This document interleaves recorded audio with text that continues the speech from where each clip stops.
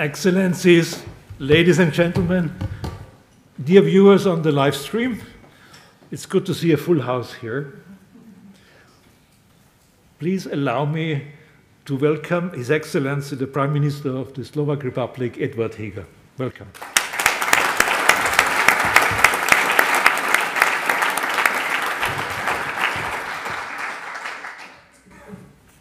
I don't welcome anybody else here.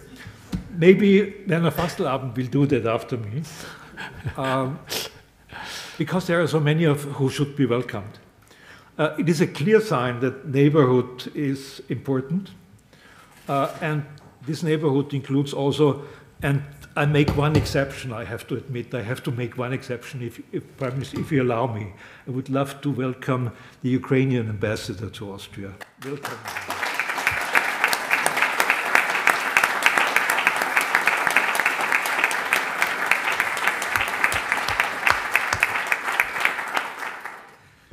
In preparation of my words of welcome, as we do nowadays, I checked artificial intelligence, this time Microsoft, and I asked what is the distance between Bratislava and Vienna. And this was an easy question. They told me it's 55 kilometers. And that means that it is really the closest between two capital cities in the European Union. And that means something. Geography counts. But then I became overconfident and a bit cheeky. I asked the artificial intelligence whether the Prime Minister Eduard Heger is a pro-European politician. And you know what the artificial intelligence answered? Yeah. Well, it was not surprising. They said, we don't know, we don't have enough information. That's what you... That's what Microsoft tells me.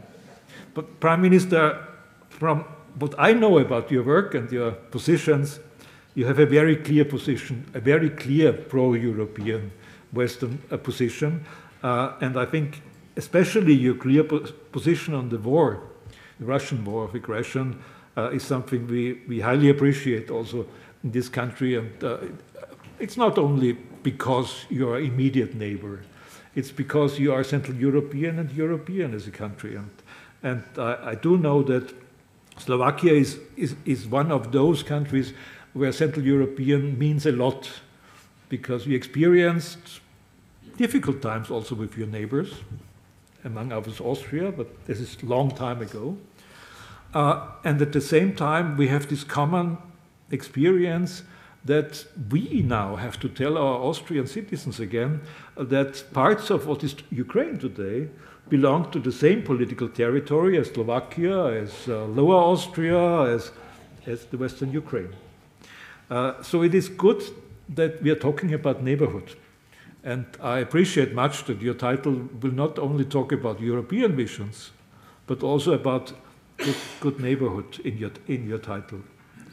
Well, if I may, let me allow also to congratulate you that you sent some MiG airplanes to Ukraine.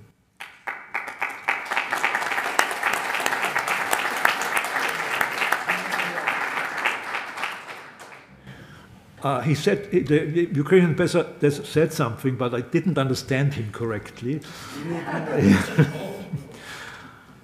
So even in a neutral country, you get support when you say that we need to support Ukraine militarily also.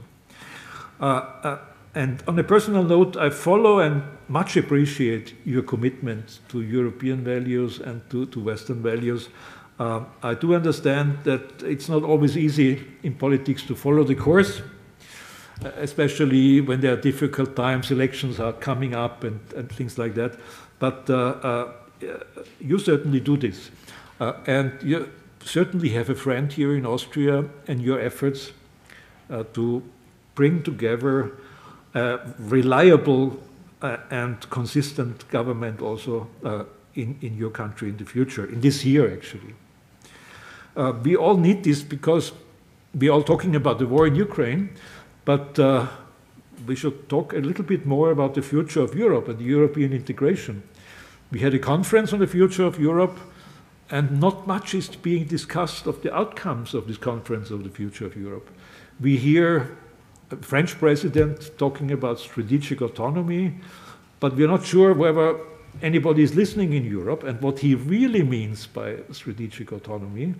I think you and your country can combine forces with other smaller countries on this continent, and they are all in Central and Eastern Europe, to formulate also ideas for the future of Europe. And it's maybe one of the big issues that brought us this war was that we Europeans left too much decision-making on the Western Europeans. And so I plead also for a cooperation of the smaller Central European countries to make this happen. But this goes already beyond the words of welcome. I'm just happy that you are here for the first time in the Vienna School of International Studies, where we always appreciate to have students also from your country here, and we hope that we can even get more of the students of your country. I'm happy also that you are here with your wife. Welcome, Ms. Heger. I am happy that we have the governor here of the region of Bratislava, but with his wife also, welcome. But what I really want to say, you should feel at home at this place. This is also your academy of your people, and you can see by the full house here that this is something that we all see the same way. I think that if we really believe in what we stand for here in this region, we have a very good chance, and we all know that the solidarity of Europe is difficult sometimes, and you have to find majorities in your country. The same holds true in other countries, but there will be, I think, a pro-European majority working on these sort of issues that you are so much involved in. But it is your task to give us Slovakia's vision for Europe, but before I give the word to you, I would love to have Werner Fasslabend give his introduction, because this is an evening also of the Slovak Austrian Society, and they are very active also in promoting the good neighborhood that we need here. So welcome again, Mr. Prime Minister. Okay.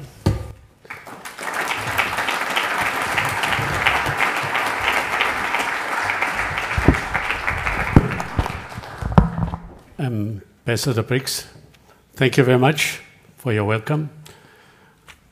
Dear Mr. Prime Minister, Excellencies, ladies and gentlemen. We started with a piece of music by Veronika Vitazkova, and she is a well-known flutist and soloist and also orchestral musician, not only in Slovakia, but also in Austria, and of course also in other countries. And this is the best example that there are so many things we do have in together. Austria and Slovakia certainly are two countries of music. And it's not only music that will combine us. I just wanted to thank you for your coming. Before I do that, I also want to express it that I will do it not only personally, but also in the name of the whole Austro-Slovak Association, Ambassador Max Bammer, the Secretary General Elena Pence-Strobel, and of course also our Vice President Josef Vurdic.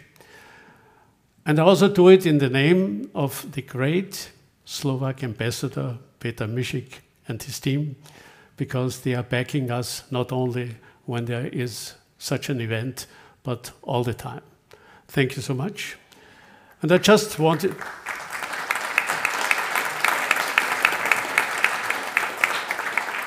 Just let me say a few words of welcome also in your native language. 30 rokov nezávislej Slovenskej republiky. 30 rokov samostatnej slovensko-rakúskej spoločnosti. Vážený pán premiér, srdečne vás vítam vo Viedni a ďakujem vám za vašu ochotu súčasniť sa na dnesnom podujatí. Težíme sa na prejav.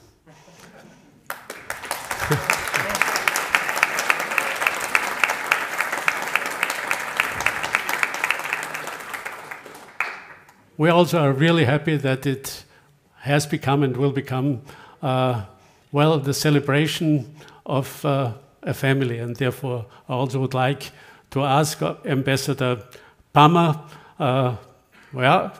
to give a few flowers to Lady Hegerova.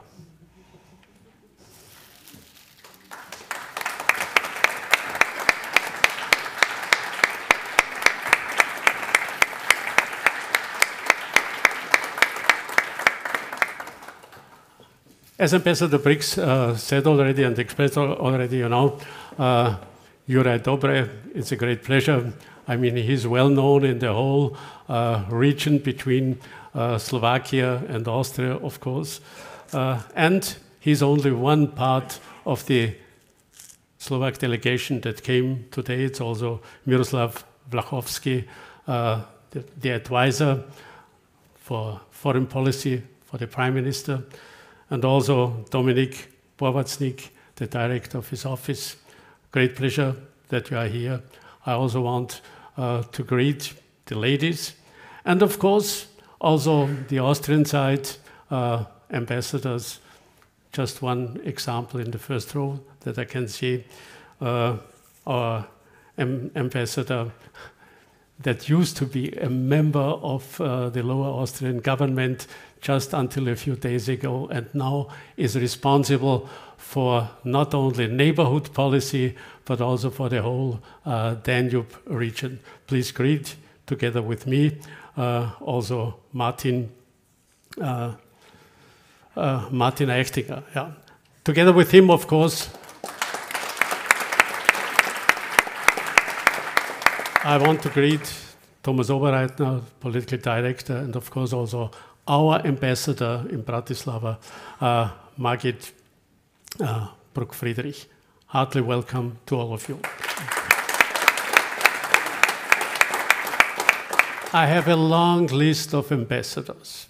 I do not want to mention them, of course, personally, but I can say the whole neighborhood has come, not only Czech Republic and Hungary, he has become sick, Ukraine, of course, the Austrian side, but also Romania, Moldova, Slovenia, Albania, Cyprus, many countries also outside, Belgium, the Netherlands, France especially. Yeah, this is a really great pleasure. But also neighbors from Lithuania, ambassadors from Lithuania, from Armenia, and also from other countries outside Europe. I do not see everybody, and therefore I do not greet them personally now, but I can tell you that we have diplomats here from the whole 5 continents and around about 30 countries that wanted to come and listen to you, Mr. Prime Minister. Yeah, what is the reason? Why is it so important? It certainly is so important because, as a matter of fact, Slovakia is Austria's closest neighbor.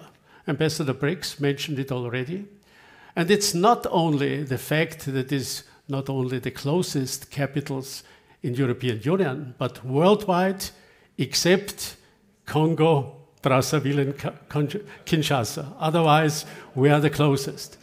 And this means, of course, also that we had not only, or that we do not have only a common geography. It's quite fascinating, you know, when you see that, yeah, Vienna is at the western end of the Alps, and Bratislava is at the eastern, vice versa, at the western end of the Carpathian regions. And insofar, the 2 big Central European mountain chains, they are meeting here. And they are meeting at the same time with the Danube. And this made this place always, whether this is Vienna or Bratislava or even already in the Roman period, Carnuntum, more or less a central strategic point for the whole continent. And this is also the reason that already now you can see, you know, that Vienna and Bratislava are not very close to each other, but they're coming closer every day. 10,000 people are moving every day from the one city into the other city. They are moving, they are buying houses, they are living together, they are marrying, and so on. And what we can see here now probably is more or less that a new metropolitan area for Central Europe is generating here. This is certainly some development we should not overlook for the future. And of course, we also do have a common past. When we are in this building, you know, this was originally an imperial palace. Emperor Charles VI died over here in this palace, and his daughter, Maria Theresia, overtook it and made 2 academies out of it. She is more or less the historic Landesmutter, not only for Austria, but also for Slovakia and many others. And insofar, we do have a common past. 400 years we were under the same rule of within the Habsburg Empire.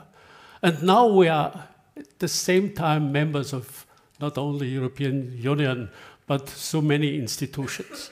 And this is, of course, a challenge because we have to create our own fate, and we have to create it in common. And this is why we have invited, and we are really proud and want to thank you that you give us the honor and the pleasure to come here and to speak. Mr. Prime Minister, thank you so much for your coming. Thank you so much for being ready to make a speech. Please, the floor is yours. Thank you. Thank you.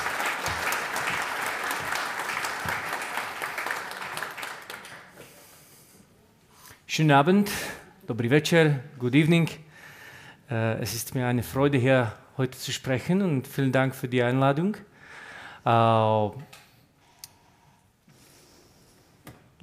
Ladies and gentlemen, well, once again, thank you very much for being able to speak here to you, and then looking forward to the discussion.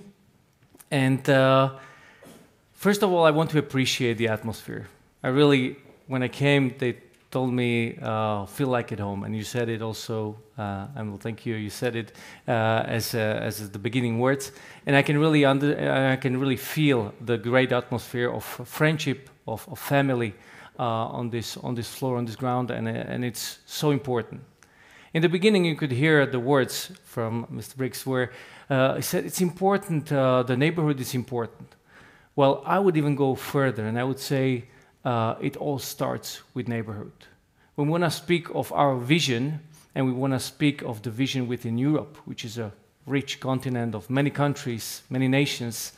It all starts with neighborhood, because it all depends what kind of relationship you have in the neighborhoods. It influences the whole atmosphere in the whole Europe. And I will speak about it over these last 3 years, because there's two areas I would like to touch. One is the vision of Europe, and the second is the vision of good neighborhood. But I will start with the vision of good neighborhood, and I would like to put it on the fact of the relationship between Slovakia and Austria as a beginning. And that's why I'm so glad that Juraj Droba, not only my good colleague in the government partner for Bratislava region, but also a very good friend, and I would say he's to me like a brother. We've known each other for over 20 years, and I'm so glad we are here together, and we can show the respect toward you and thankfulness for all what we went through together as countries, as nations, even in the long history, as it was mentioned. Well, Slovakia started its journey 30 years ago as an independent Slovak Republic, and ever since, I think even from this period, we had very good relationships. And our government started on 21st of March 2020. And it was at the beginning of the COVID crisis. And the reason why I'm mentioning especially this time, it's because over these 3 years we went through so many crises, and Austria has been always a good neighbor. I remember during the COVID, Slovakia as a country going through a lot of, I would say, Russian propaganda, but also a lot of fear of different measures and vaccinations, etc. We very much welcomed the help when we were going through a big testing in Slovakia, where you provided your soldiers to help us with this testing, but you also provided us free hospital beds, even though you didn't have enough to share, but you showed the hospitality, you showed that we are a good neighbor to you, and I want to thank you for that. And we could go further in the history of our countries where we helped each other, and this just shows how important a good relationship to have, and that we had them.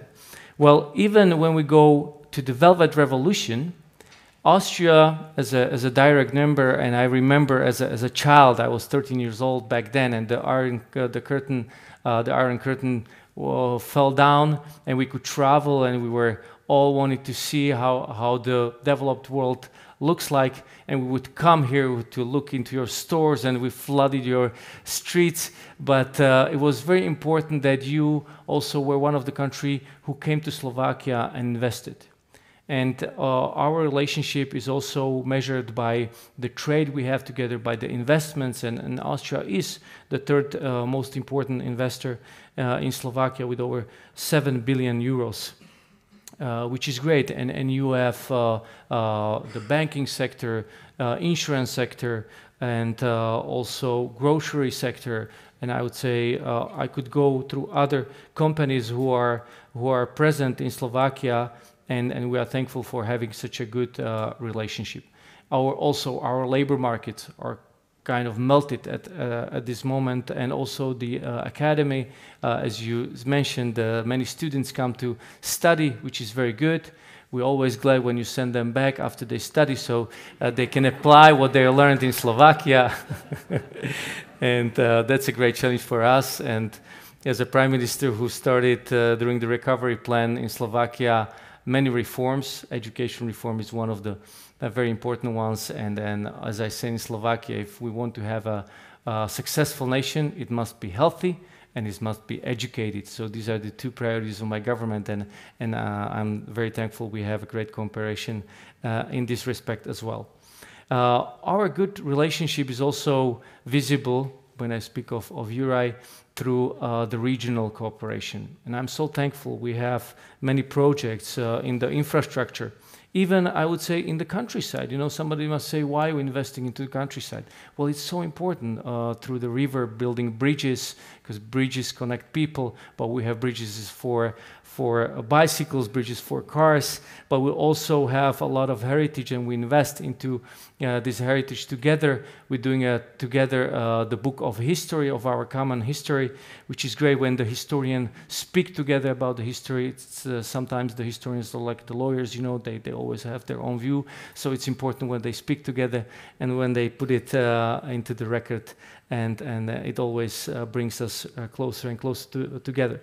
And when the Danube was mentioned, maybe you know or not, even when Sebastian Kurz was the chancellor, we started this initiative, which is Innovation Danube Valley, and we're cooperating in this respect because we think that as good neighbors we have many to give, and we want to learn from Austria, but also together invest. Slovakia is investing into innovations over 600 million euros from the recovery plan, and it's good if we do it together, also in the format of S3 and with Czech Republic and others. But the Danube Valleys, I think it's a great project to develop, which shows on different levels, not just regional but also countries, how important it is to cooperate. Well, this is the neighborhood that we have together between Slovakia and Austria. But of course, neighborhood for Slovakia, who is now presiding the heading the format S3, as I said, Czech Republic, Austria, and Slovakia, but also the V4. It's important to build the good relationship with all the neighbors. And here I would like to speak about Ukraine for a moment, but also with respect to Ukraine, I must say that having neighbors, it doesn't necessarily, good relationship with neighbors, it doesn't necessarily mean that we have all together the same opinion on everything. In a communism regime, they taught us to have the same opinion. Everybody had to have the same opinion on all the issues. Well, we know now this is not the right way, and I want to start or speak a little bit about the values, because the time we live now, it brings us back to the values of democracy, it brings us back to the value of freedom, it brings us back to the value of human rights, and it brings us back to the value of rule of law. All these four values we see we cannot take for granted. In 21st century, in developed Europe, you would think this is given. We don't have to worry. We just have to work on the quality of life and where do we go for vacation, whether it's going to be Africa, Asia, America, etc. But with the Russian aggression, with the Russian war in Ukraine, and I'm speaking as a Slovak Prime Minister, but also as a Slovak citizen's direct neighbor, you realize from overnight, I remember that morning of 24th of February, where my Minister of Defense called me, it started. It's there. We're seeing, and we saw, how the Russian troops were coming to the borders of Ukraine in hundreds of thousands. Everybody saw it, the halt, but nobody wanted to admit that it could actually happen. We all thought it's just threatening. And then they just came in, like a knife into a butter.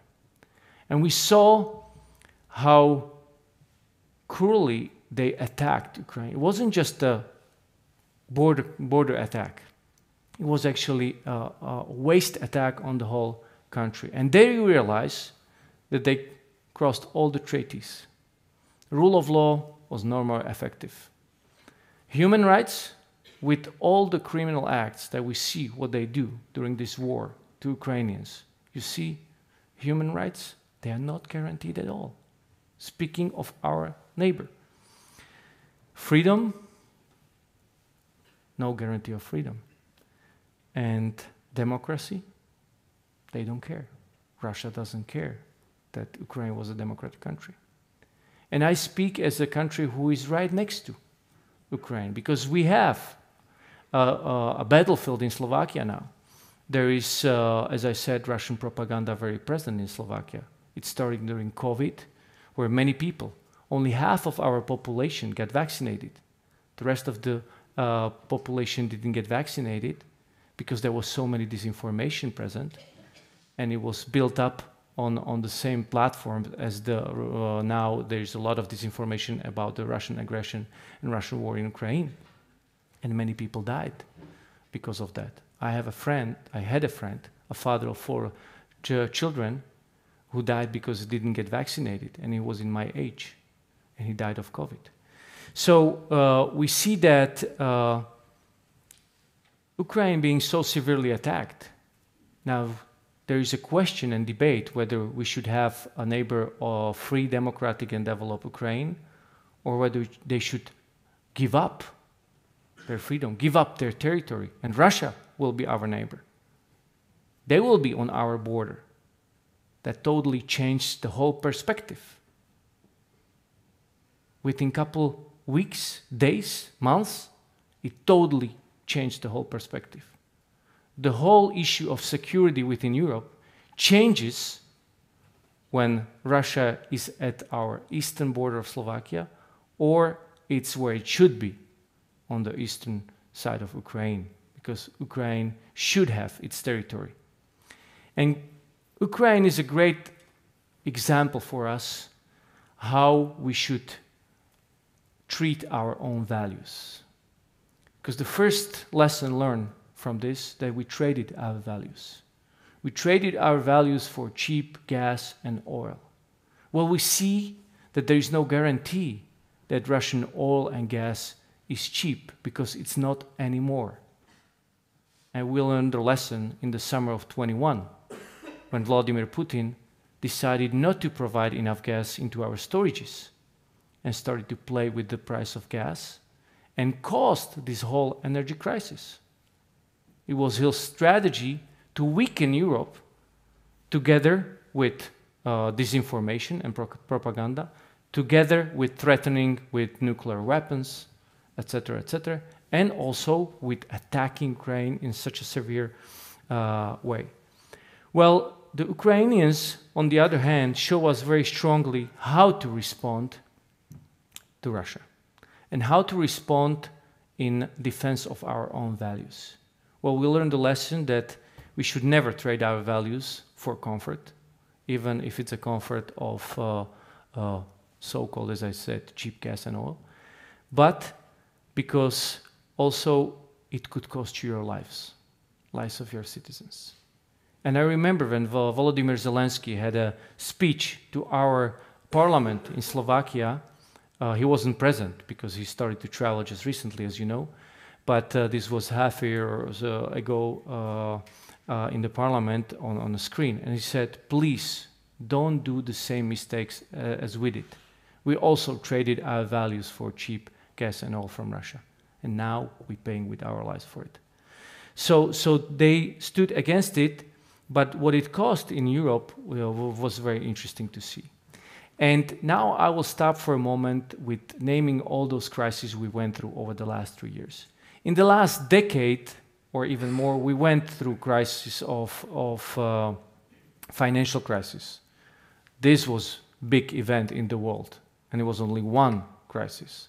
It was a rather longer crisis. Started 2008, was ongoing till 2011, It was, with the experience we have now over the last 3 years, it was easy to accommodate. It was easy to work with.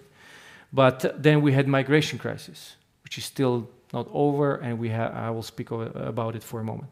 Then Brexit, and in between, the Russians took Crimea, and that's where we were still too blind. We didn't see it coming. Now we know that was still the same Vladimir Putin. He just was increasing the pressure and was testing the resistance of Europe, and we were sleeping and sleeping and sleeping. Finally, we woke up, and COVID, migration from Ukraine and also from other parts of the world, the energy crisis and the war, all these 4 crises, high inflation, very high inflation, 5 crises together within 3 years. It's such a shock to every citizen of Europe that we realize the world is not going to be the same as it was before 2020. And that's why it's so important to speak about the future of Europe. We had some vision, but the vision totally changed. We have to go back to our roots, we have to go back to our values, and we have to understand what it means to live these values every day. And I speak of it again as a country where it's part of NATO, with very low expenses on our defense in the previous years. My government started to spend, and we had the goal to 2% of GDP, and we said we want to be faithful to it, so we're increasing, and this year we'll make it. Last year we were very close to it. But we realized on the 24th of February 2022 that the only protection we had was this, when we saw that Russia attacked Ukraine, our direct neighbor, that we had this shield where it was written NATO. Because our tanks were so obsolete, they wouldn't be able to really cope with such attack. Our Air Force was down, our MiGs were already down because the previous government decided we're going to buy F-16s, but they weren't delivered yet. We didn't have enough pilots for the MiGs, etc. So air defense, old S-300 system, never tested, never used. So this is how you appear as a neighboring country of this severe attack, and you realize the only fact you have that you have allies within NATO. And there, within weeks, the allies come to you and they say, we want to send our troops and our equipment to your country to protect you. They themselves, it's not that we ask them, please come help. They themselves see we are in trouble and they help us. Just like you helped us during COVID, countries like Germany, Netherlands, United States, and also Poland, Slovenia, etc., brought their troops, brought their state-of-art air defense patriots, and our citizens overnight, within a couple of weeks, went from very low and minimum protection of their security to the highest level possible, which we would not be able to afford. If we would procure it, it would take years. If we would want to save money for it, it would take decades. So this is what the being a member of such a strong alliance makes in a situations like this. They come immediately to help. And when we speak of the vision, so we have to realize it's all about security. Many years we're speaking about economic growth. Now we realize this security is the number one issue. Because if you want to keep your country as a democratic, free country respecting rule of law, justice, and human rights, you must have to guarantee the security for your own country. That's why security became, I would say, number one issue at the European Council about the member countries. And you see all the countries now speaking about they will be spending 2% GDP as a minimum. There's going to be a lot of development and a lot of workplaces in the industry of security and weapon production. But this is the number one issue. The second important issue that we have to learn is, and it goes back to the neighborhood and the good relationships.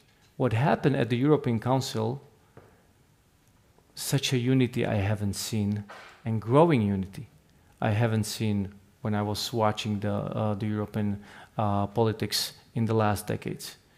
The sanction packages, I remember when we were in May of 2021, we were deciding on the sanction package toward Belarus.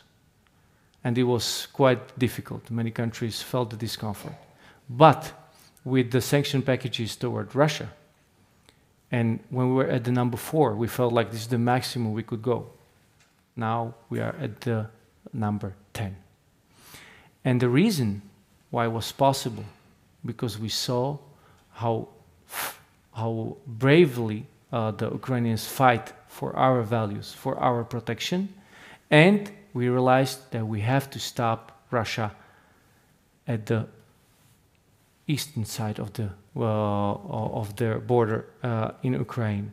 So that's why we're helping also military-wise, that's why we help humanitarian-wise, that's why we did these sanctions, because we want Europe to be a peaceful continent, and we don't want the war come any closer. So security, unity, it's very important in Europe, but also we look at our challenges we have. And here I would like to speak a little bit about the enlargement of European Union. This also brought a new perspective, because we see that if we don't have good relationship, not just within the European Union, but also with the countries around us, somebody else will have good relationship with them, and not European countries. What's the best for your security if I say the priority number 1 is the security? Well, one of the issues related to your security is how good relationship do you have with your neighbors, and whether you have better relationship with them than the others. That's why it's so important speaking so openly with the countries of Western Balkans. And we saw a move, and they appreciate that we started to understand that this is not only about economic welfare. It's not only about new investments, but it's also the issue of security. And we could be a role model, and we are a role model to the whole world of this whole enlargement. So that's why one thing we have to understand is we should not have fear. We should not be afraid. We must be courageous. We must be brave, because only with this attitude we can have a better future. Otherwise, we'll be the victim of our future given by somebody else. But we must be the leaders of our futures. We must be the creators of our future. And that goes also with the Western Balkans. To it, it's related to migration. We saw that during even this time, we had stronger migration coming from the southeast. Well, Schengen, it's a great invention we have within the European Union, and it was tested. It was tested strongly. We had border patrol between Czech Republic and Slovakia, also Austria and Slovakia, Austria and Slovenia, Austria-Hungary, and I could go on, Czech Republic, Germany, etc., Austria, Germany. And you see that, well, political pressure is something that you have to work with short term, but long term, you have to invest into the instruments you have. And Schengen, the outer border protection, that's the key. New, modern equipment, it's the key. Inspections and all what we have within the Schengen rules must be obeyed. Only this way we can achieve the success together and a safer place in Europe. And we have to start to take care of the countries where the migration starts. It's a great challenge. We have to come up with the idea how to do it as a continent of so many countries, how to find the unity. But it's possible. Single market is something which is great, and we have to build on it, and we have to be very careful, because this crisis, and I think we managed well, this crisis showed that even the level playing field has been tested, because each country has different set of their structure of the economy. They needed different help, and I remember during the COVID, where Austria, with a strong tourism, was saying, well, we need much more aid for the companies with the tourism. Where in Slovakia, strong industry, We need much more aid for the companies in industry. But the solidarity and the help is very important. And of course, the infrastructure and the energies, as I mentioned, and also the challenge with the climate change is something that we have to have strongly in mind with building the future and the vision on Europe.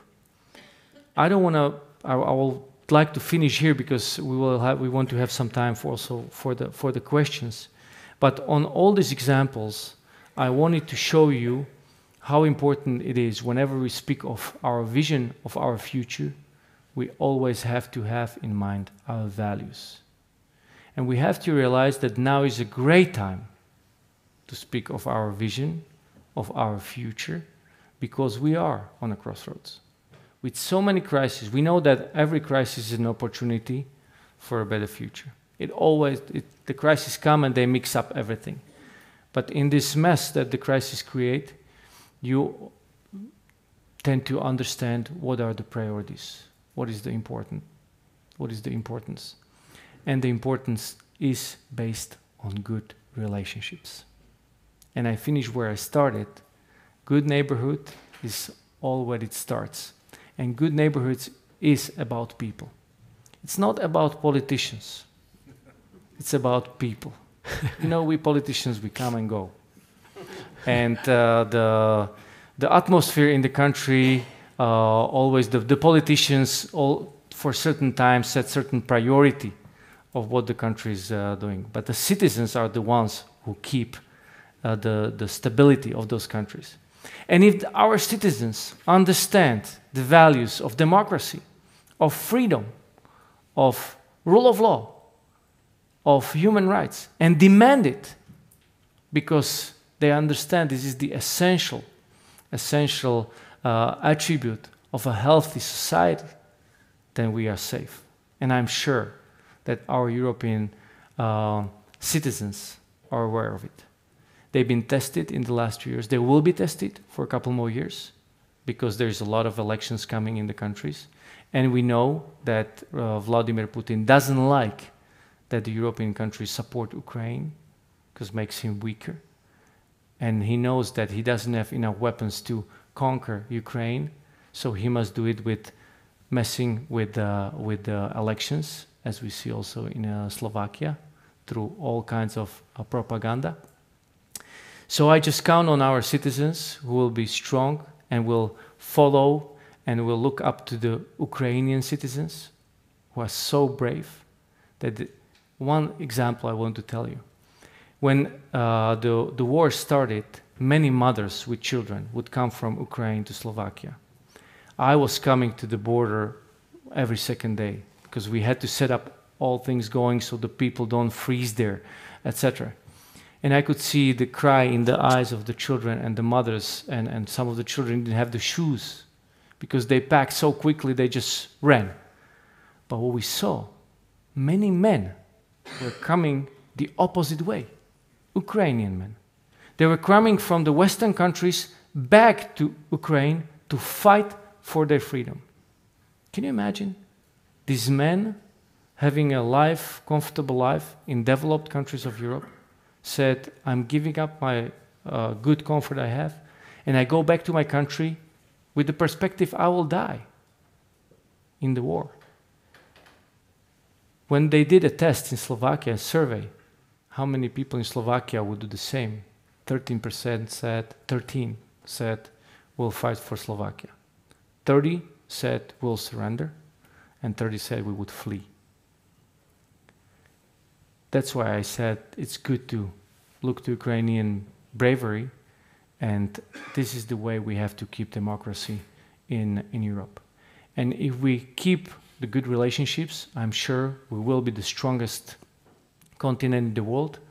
We will be the role model for every other continent with so many countries, with so many traditions, with so complex history we have here in Europe. But we are the answer to this world. And it starts with good neighborhood. Thank you very much.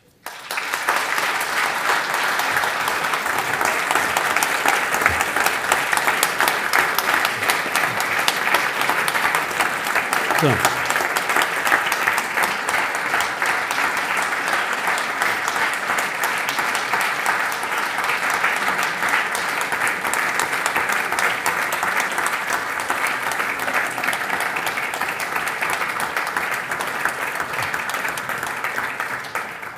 Yeah, Mr.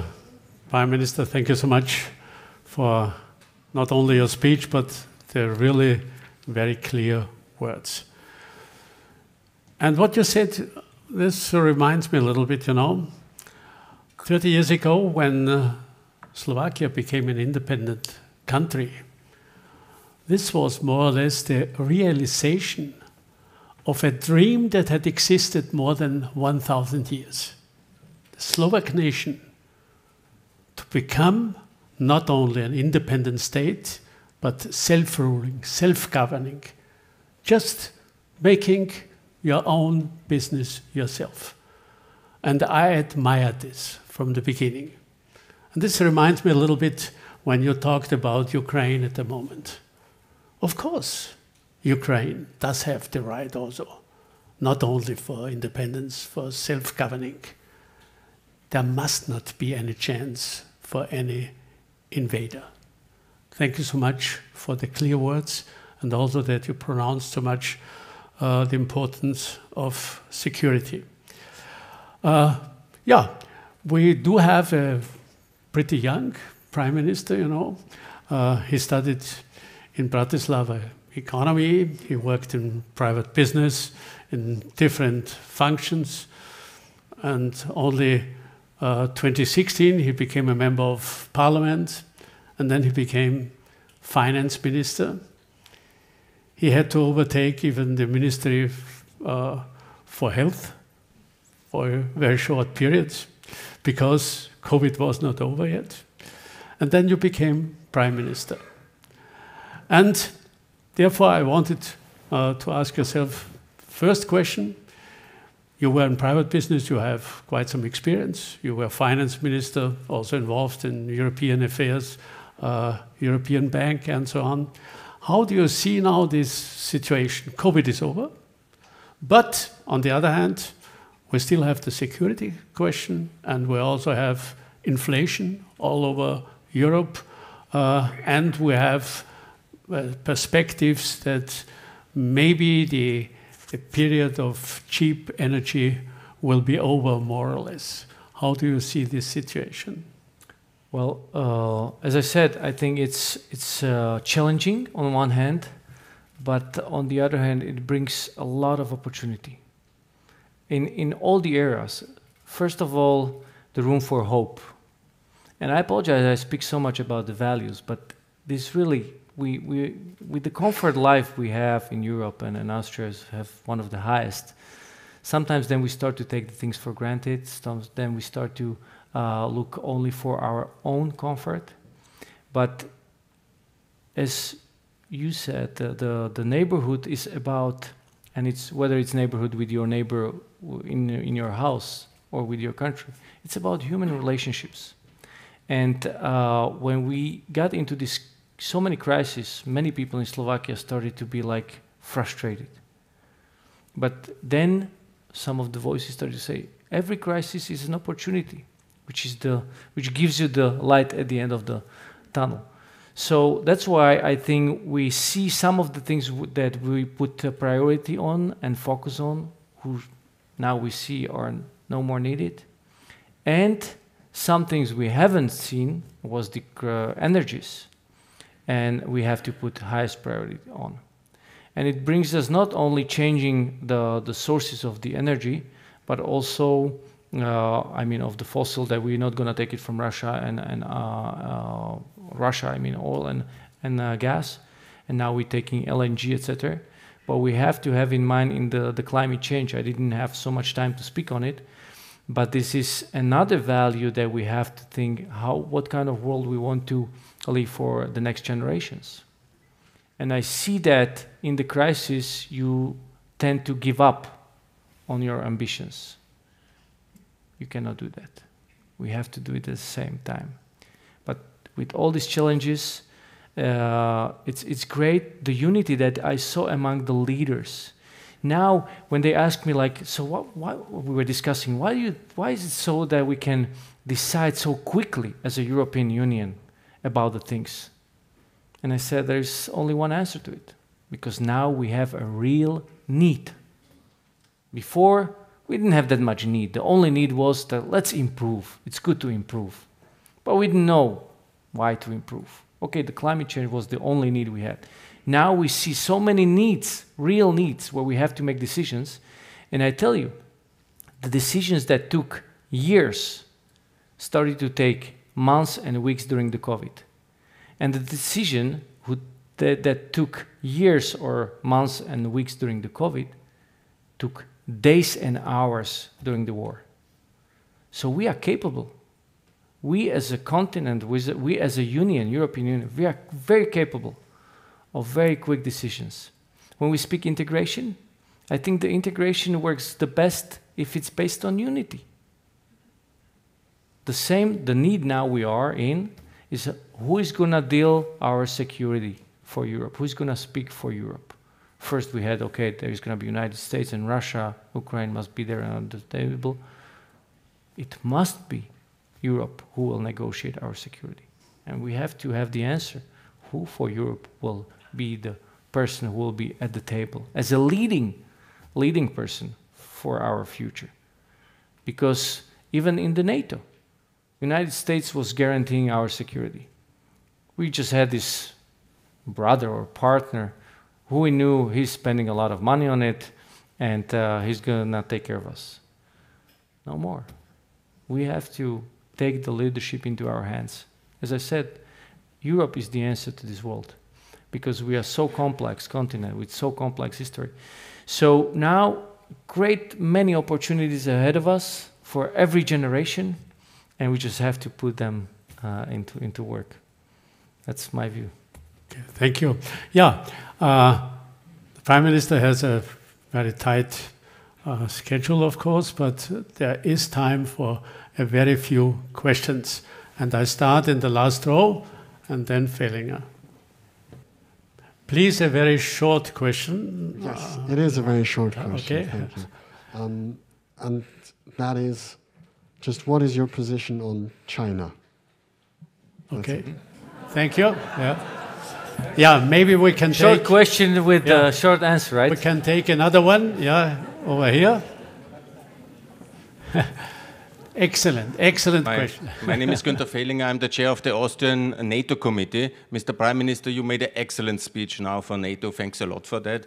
And I would like to ask you what is your position towards Austrians' neutrality? Why do you think it's a bit immoral and anti-solidarity, actually, that there is not a single Austrian parliamentarian who is for NATO membership today when Finland just joined? And do you recommend Austria, Ireland, Malta to join NATO as well? And a short question about the Western Balkans, because your country still has not recognized the Republic of Kosovo. What's your superior insight in Kosovo, contrary to Austria, America, Germany? And please recognize Kosovo. Okay, there was a third hand over there. Yeah, yes, please.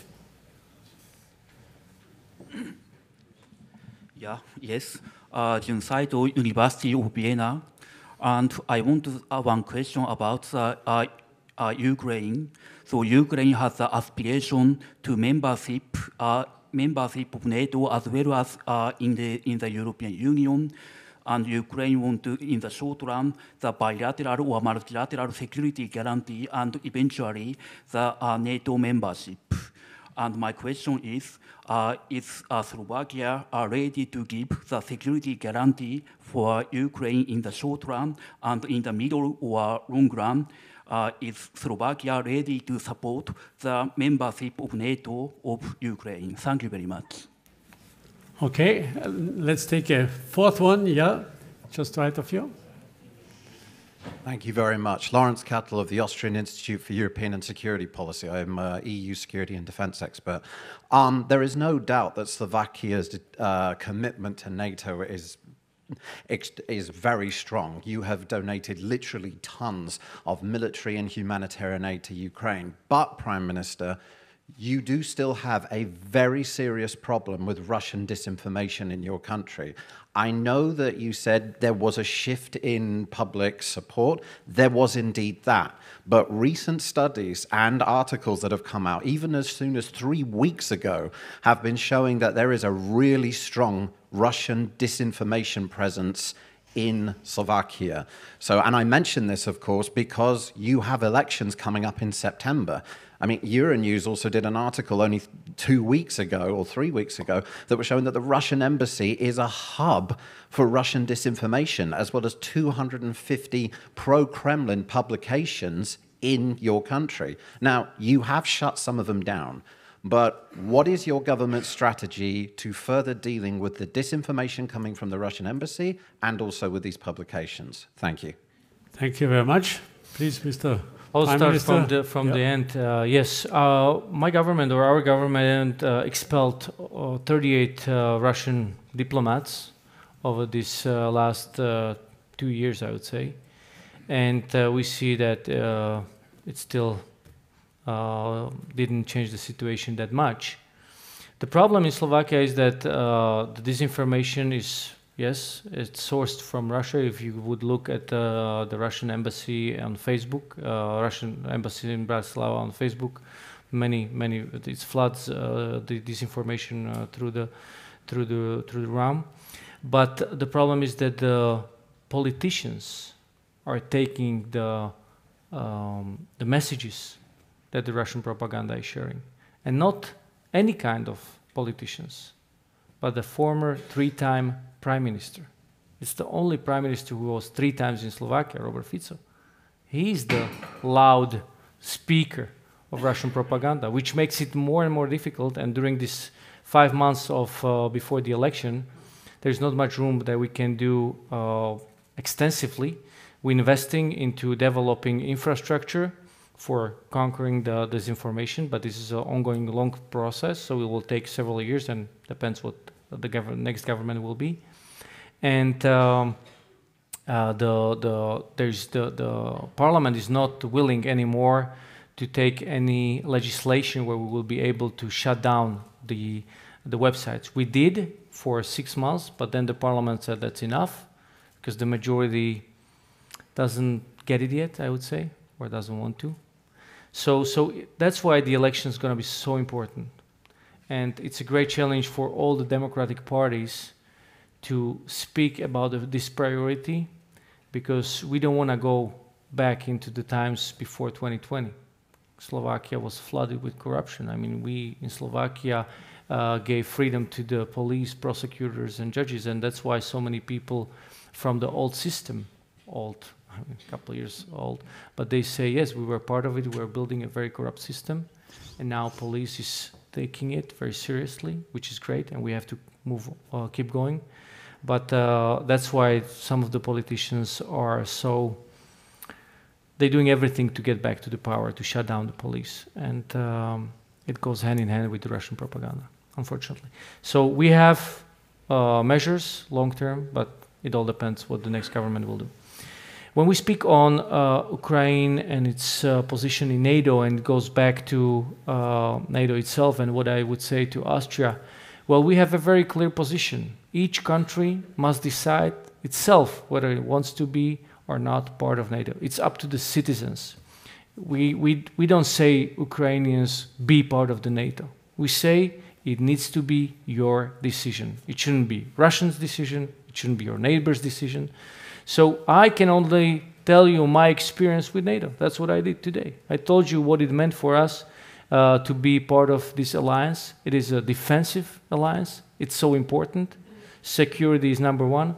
Yes, we felt kind of safe when we had Ukraine as a democratic nation between us and Russia. It changed overnight with this war in Ukraine. So that's why I think we have to think strategically. And I'm not going to recommend you anything. I'll just say that it must be your own decisions, the citizens. It's important, and look how the world is changing.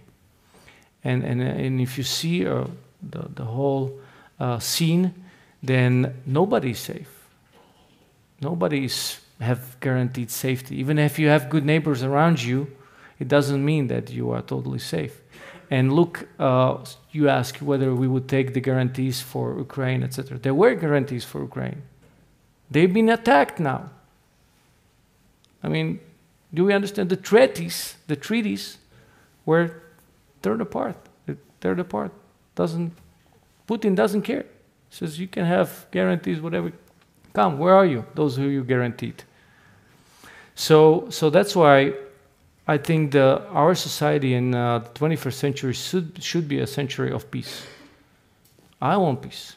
Volodymyr Zelensky was calling for peace. And I remember it very good. Before the war, he was crying out to Putin, don't attack us. Come, let's sit down around the table. What was the response of Putin? This man doesn't want peace. He doesn't have a peace plan. So when we speak on Kosovo, the same, we have a very clear position that because we respect, again, the treaties, if they're recognized, if Serbia recognized, then we fully support it. So it's again about good neighborhood. If we respect the principle of good neighborhood, if we respect the agreements, then everything will be long-term working. If you rush it, then sooner or later, rather sooner than later, you will have another problem that was because you rushed it.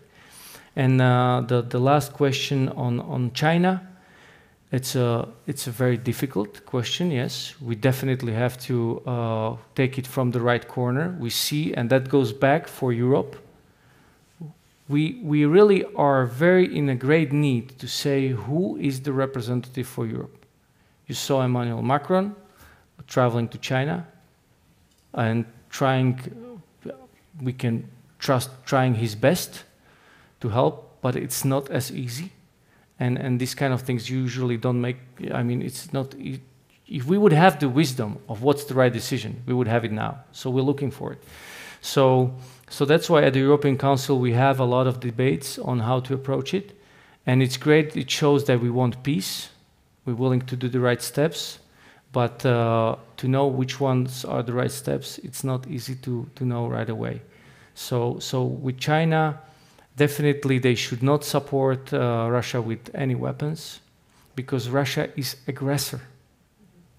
When we are supporting Ukraine with weapons, I mean, we go again, according to the international treaties, because they are the ones who were attacked. It's our duty, human duty, but also from the international treaties to help them. But to help the aggressor with the weapons, it's total nonsense. So we have to be loud about it, and we have to use our diplomatic strength to make sure that Russia will withdraw the soldiers and the weapons from Ukraine. Because there is only one thing that must happen to have peace. Russia must withdraw its weapons and soldiers from Ukraine. There's nothing difficult about it. Just withdraw. And then, of course, repay and go through all the justice that it cost. Of course, the justice must be present for all the war criminal acts. But we definitely should not be passive. We should be very active and look for the right solution. Also with China. China is an important part of this whole play. Yeah, thank you very much. Unfortunately, we will not have time to ask many more questions. I just want to thank you, Mr. Prime Minister. It really was a great evening. With your example, your clear stance. A rather small country in the center, but ready also to back a neighbor like Ukraine when it is in a difficult situation. Thank you very much for your stance. And we all know that this is not easy in a country where there is quite a big Russian-minded population and a climate, and maybe also from the problem of disinformation, a situation that is not easy. Thank you so much, because you gave us a very valuable example. Thank you, and we wish you all the best. Before we end, I want to invite you also in the name of the Austro-Slovak Association and also the embassy for some Slovak specialties next room or even in this room, because we had to extend the whole room here in its largest size in order to be able to bring all the people on the seats. But there will be an opportunity to do it, and we will have also the chance to listen to some melodies from a Slovak artist that is also working in Vienna. Mr. Prime Minister, you certainly earn a big hand. You overtook the lead of the Slovak government in a situation that was absolutely not easy. And you did it in a situation where the government did not even have a majority in parliament.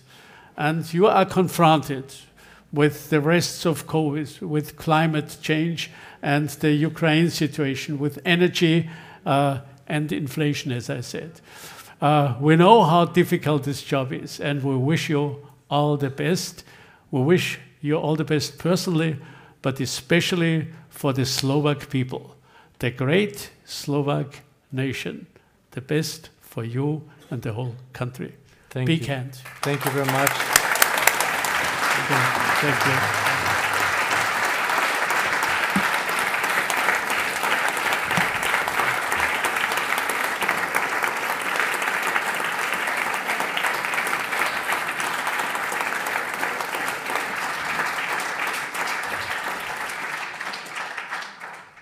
Before you start, I just want to all thank you once again for a great discussion, great debate, and great audience and great welcome. It was an honor for me, and I will remember this. This is a part of our home. Thank you.